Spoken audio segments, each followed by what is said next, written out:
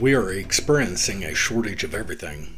This is not caused by one area of the supply chain. We're seeing chaos in all areas of the supply chain. The ports of Los Angeles and Long Beach are getting the most attention, with at least 60 container ships waiting to be unloaded. With too many ships to anchor, new ships are told to drift into deep water. Each ship can carry up to 12,000 40-foot containers. That's 720,000 shipping containers waiting to be unloaded. Not getting as much attention, some shippers are bypassing the West Coast altogether and sending ships to the East Coast. There are 24 ships off Savannah, Georgia port and 8 off New York City port. Craig Gosart, Senior VP Seco Logistics, says everyone is so focused on Los Angeles, Long Beach, that the other ports are getting passes. Savannah is a mess. New York, New Jersey ports are a mess. Higher consumer demands is leading to shortage of trucks, truckers, and port workers. Ships can't be unloaded fast enough. This causes a shortage of empty containers. The supply chain depends on cargo ships, containers, ports, railroads, warehouses, and truckers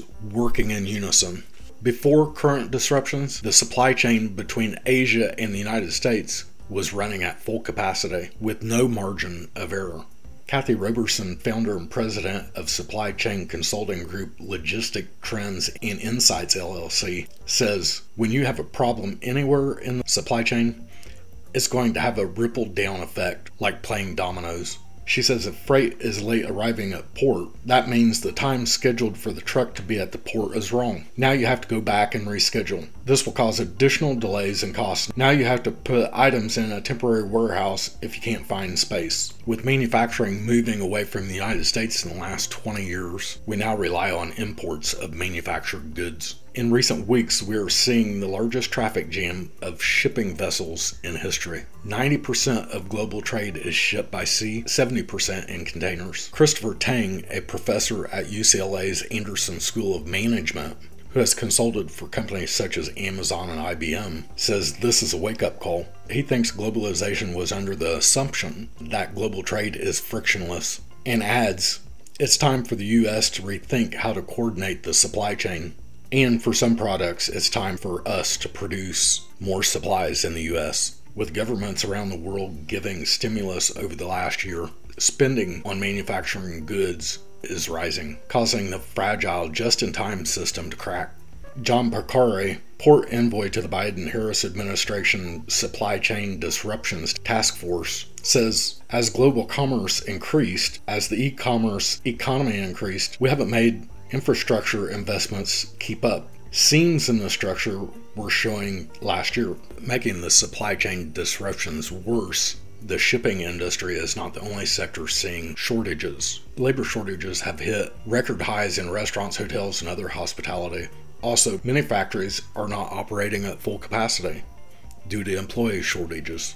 The U.S. Postal Service is reducing use of air transportation to save money. Isaac Larian, the founder and CEO of toymaker MGA Entertainment, told Bloomberg, I've been doing this for 43 years and have never seen it this bad. Everything that can go wrong is going wrong at the same time. High demand with a limited supply equals inflated prices. These supply chain disruptions produce positive feedback loops. A positive feedback loop, according to science trends, can be defined as a system where one variable increases the quality of another variable, which in turn increases the occurrence of the first variable. These systems are unstable and usually ends in a divergence from the normal equilibrium, leading to one of two things: chaos or growth.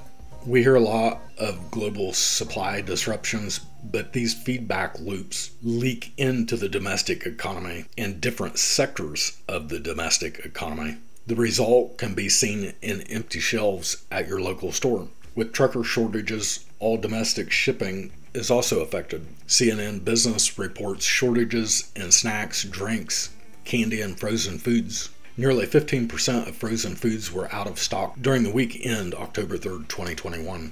18% beverages were out of stock, 16% snacks, and 15% candy. Eat This Not That reports an inquiry of shoppers saying there are 9 shortages at their local grocery stores. Juice products, bottled water, bread, pasta, toilet paper, paper towels, Lunchables, pumpkin, and meat.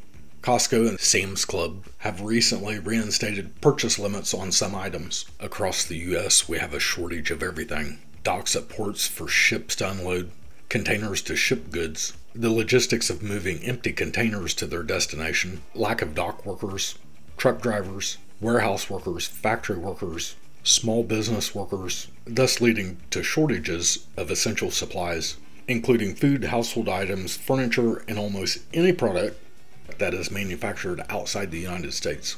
Naveen Jaggi, the president of Retail Advisory Service JLL, explained, "We still have a very challenged supply chain. Many retailers don't expect any sense of a balanced supply chain recovery until the summer of 2022 or even later."